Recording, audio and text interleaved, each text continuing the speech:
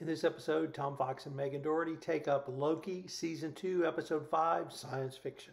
Megan Doherty, we are running towards the penultimate episode here of Loki, Episode 5, and we're starting to get two things that really intrigue me. One is great science fiction, but two is some interesting character developments.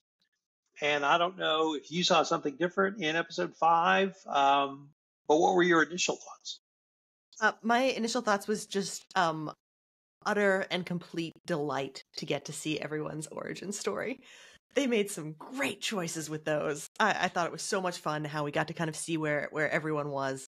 I'm guessing you like that bit too. Did you have a favorite character's origin story? Well, yes and no. Yes, but then when I went back and reviewed them all and actually wrote them down so I could go through them for our podcast, I loved them all. So you have to start with Mobius. He's Don in Cleveland selling I jet called skis. Midwest. I totally called it earlier in the season. Yeah. And, it was just, it even gets better in Episode 6, but we'll talk about that in Episode 6. Obi, Ouroboros, Pasadena, California, 1994, a brilliant scientist but failed sci-fi writer. Pretty clearly you can see how and where he's going as the brilliant scientist. What I did not fully appreciate until this, because of the failed writer aspect, was when he co-authored the handbook with Timely. So I thought that was pretty cool. I loved his name, his original name, A.D. Douglas Adams. Right. What a great call out. Perhaps the most intriguing to me was Casey, who was Frank Morris. Now Frank Morris is, in spite of Megan's visual reaction there, is not a name that's at the top of mind of most people, but he is one of three people who are alleged to have escaped from Alcatraz. And he did leave the facility. It's not clear if he survived going across San Francisco Bay into San Francisco so that he survived his escape. But he did escape Alcatraz, and he's one of three. So I thought that was incredibly cool. Well, of course, and now we know what happened to him. He didn't drown. He didn't get away. He was picked up to help form the TVA. Plainly.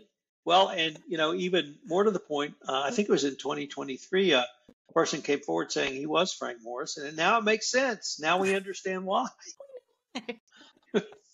He was a variant on the timeline. Makes perfect sense. B-15. He was Dr. Willis in New York City in 2012. Oh, so sweet. Sweet.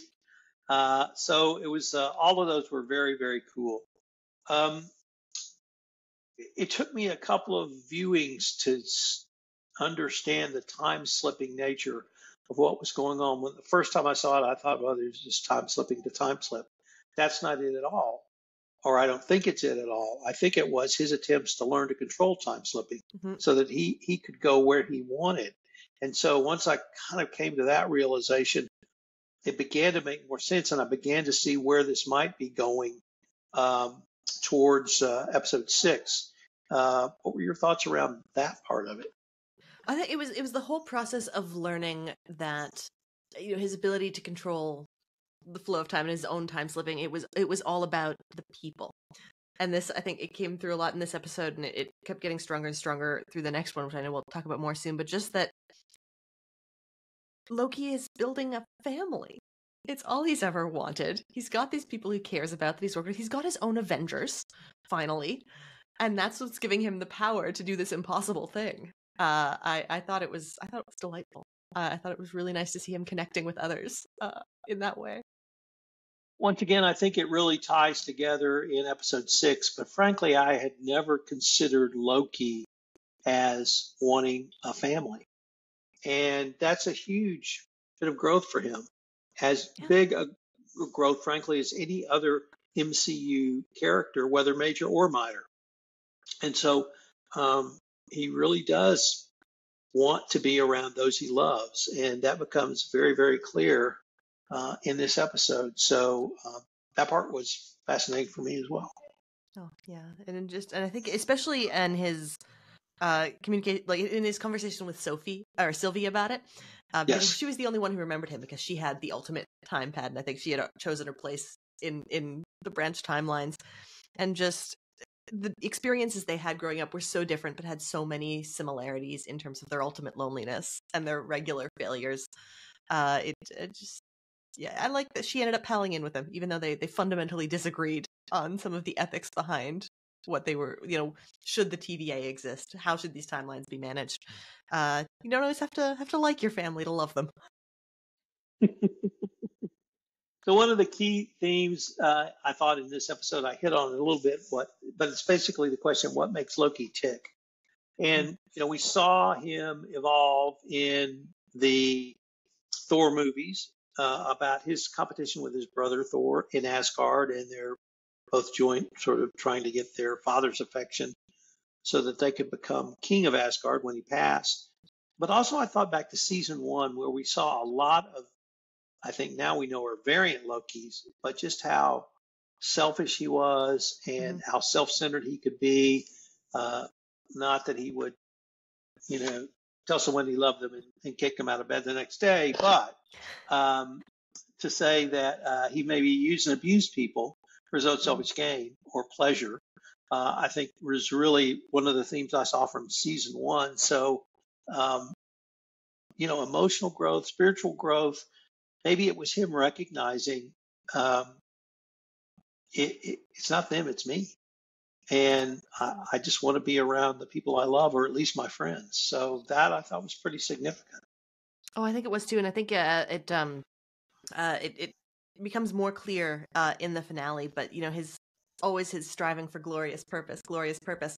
And he's never understood until now, when I think he's starting to learn it, that purpose can't be only about yourself. Purpose almost always has some element of, being for others or for the greater good.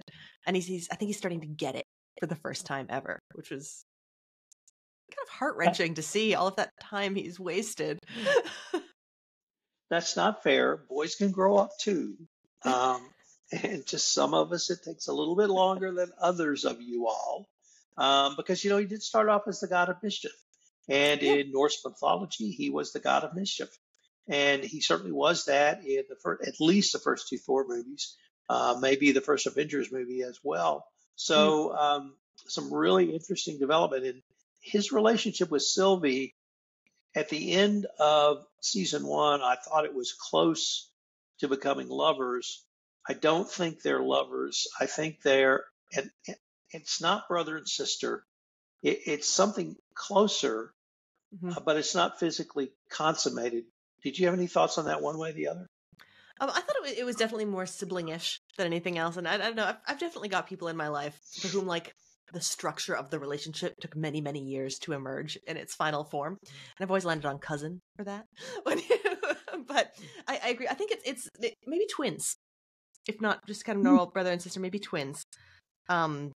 Because he needed to be able to talk to her, having that foil, another version of himself, to really be able to understand his own motivations. Because I think he saw himself so much in Sylvie.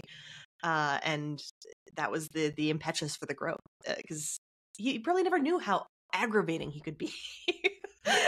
If nothing He's a boy, of course.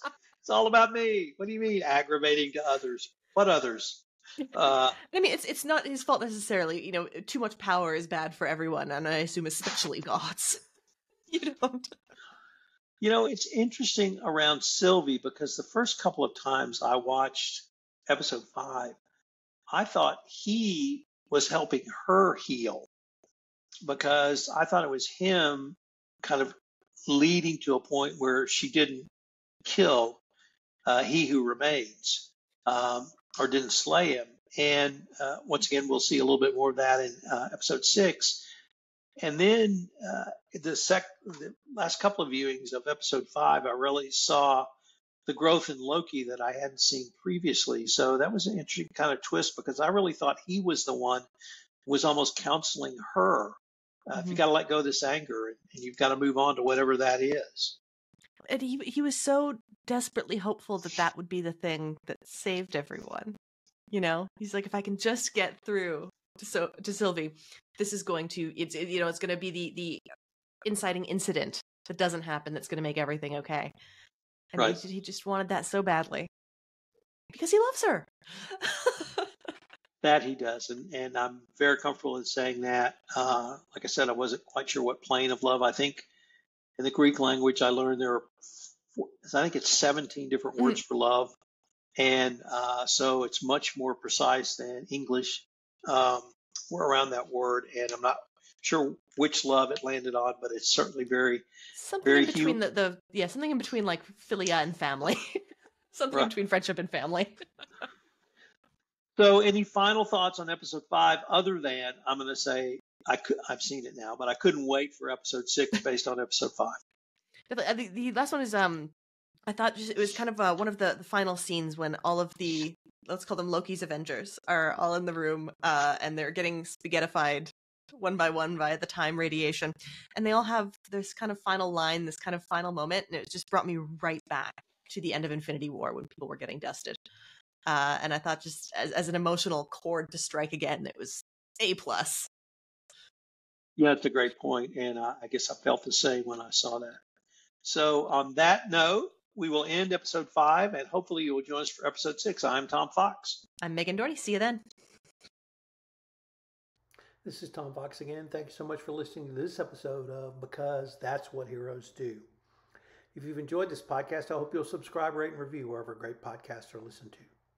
Because That's What Heroes Do is a production of the Compliance Podcast Network.